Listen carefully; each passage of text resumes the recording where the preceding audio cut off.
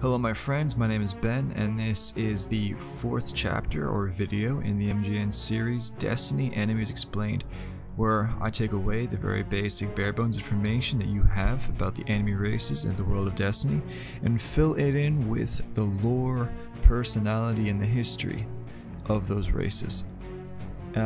So the very first, race that we've been looking at in all these videos and blogs has been the Fallen. First video, first blog, looked at the House of Devils, second House of Exile, third House of Wolves, and today we will be looking at the House of Winter. Gotta tell you, this is a short and sweet one, boys, and thank goodness because I am literally falling into unconsciousness. If you watched my previous one, which was the House of Wolves, I made a disclaimer at the start saying that I was very tired. And I have yet to sleep since then, so yeah, we're doing great, and I'm talking, so we're going to just continue now. Like I said in pretty much the start of all of them except for the first. In the first video, which was about the House of Devils, I cover a lot of information about the Fallen that can be applied to most of, if not all of, the traditional houses. So whenever I say that a house is a traditional house, a lot of that information in the first video applies to them, and so it will not be mentioned in this video. So if you want access to that information, so we're talking about what the Whirlwind is, how the Fallen used the Ether to the distribution of the Ether to separate the Fallen into different classes, and the type of equipment and weapons that the different classes use, all that fun stuff, go to the first video on the MGN YouTube channel or go to the first blog on the MGN Destiny 2 website and check it out. However, if you don't want to do that or you already know it, then you're good to go. Just stick with me. So with that in mind, just let's get into it. With the origins and the identity of the House of Winter, they came into our system after the Whirlwind, and they picked Venus as their home.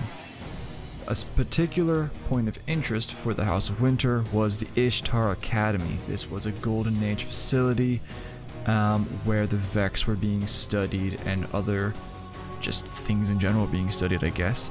They found this area really interesting because, of course, it had Golden Age tech, and as you should know by now, the Fallen love to scavenge Golden Age tech.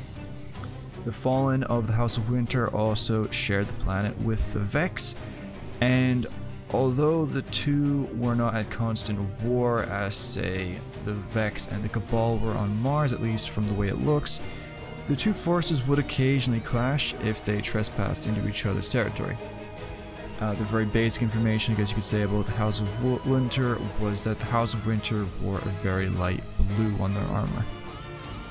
I mentioned the term traditional house, and the House of Winter was a traditional house, and as far as I'm aware, they've only had one documented Kell, at least before Skolas, and that Kell's name was Draxus.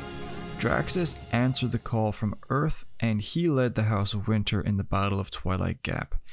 After their defeat there, the House of Winter would remain on Venus, and they would occasionally mess with ships on the way to the last city, maybe do some raiding parties against humans, but they never really did anything major against the city. They kind of stayed on Venus.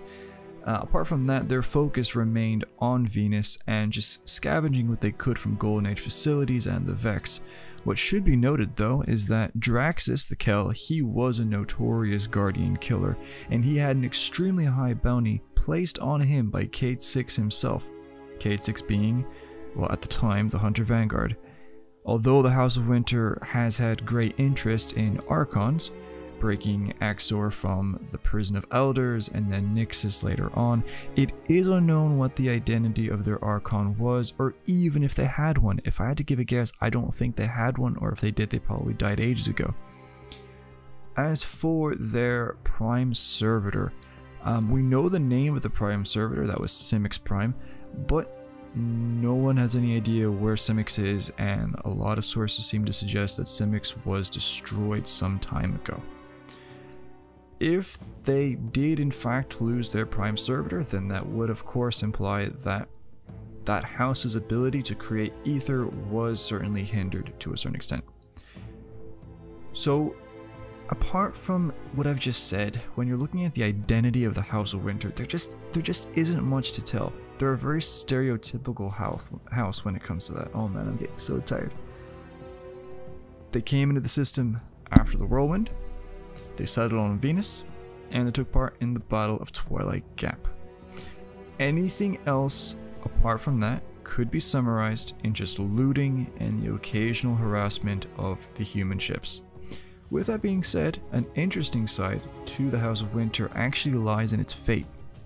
This brings us to, of course, the fate of the House of Winter, what happened to them in the end, because so far, the streak has not been broken. Every single house that I've mentioned no longer exists, and that includes the House of Winter. So what happened to them? As I mentioned before, the Kell of Winter, Draxus, was a notorious guardian killer and he had a very high bounty on his head. But he was eventually tracked down by quote-unquote the Guardian, this being the player character. The player character, or the Guardian, would go inside the House of Winter lair, and they would battle their way onto Draxus' personal catch. They would cut through Draxus' guard, and eventually confront him in his throne room, and the Guardian would kill Draxus. Now, if you played Destiny 1, at the time, if you did that story mission, I mean, I don't know how much it really would have meant to you. It certainly didn't mean much to me when I did at the time. However, if you're somebody who understands the wider lore surrounding the Fallen, or even, you know, if you've been watching any of my videos or reading any of my blogs, you will understand that to kill the Kell is to become the Kell, no matter the species. So technically on that day, the Guardian became the Kell of the House of Winter. Now technically, theoretically, metaphorically speaking, the Guardian could have taken control over the House of Winter from that point on and done some pretty cool stuff. But reality is often disappointing, and instead they kind of ditched Venus entirely and went off to Mars. So with that being said, the Kell was dead and the House of Winter was leaderless and broken. They would remain on Venus until Skolas would arrive with the House of Wolves. Skolas would announce himself as the Kell of Kells, and desperate for leadership, the House of Winter would join him.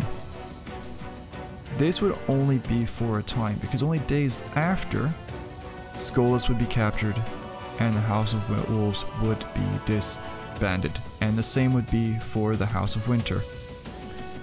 Similar to the House of Wolves after that point, the House of Winter would split three ways. Some would go to the House of Dusk, some would go to the House of Salvation on Europa, and some would join the Spider.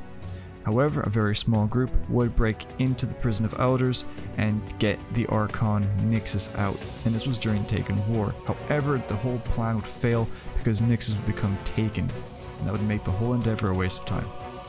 After that event, there's no record of any group from the House of Winter doing anything, which suggests that the House of Winter ceased to exist. In conclusion, like I said, it's a short but sweet one, but that really is the history of the House of Winter. They were a typical Fallen house, and probably the most boring if I'm sharing my own opinions. Still, they were relevant to very important events in Destiny history, and so they should be valued along with the other Fallen houses. If you want to know more about the House of Winter or the world of Destiny in general, visit ishtarcollective.net and destinypedia.com. Of course, you know what I am. I am the gift that keeps giving. Give me time and I'll give you lore. My name is Ben and it's been a pleasure. Take care.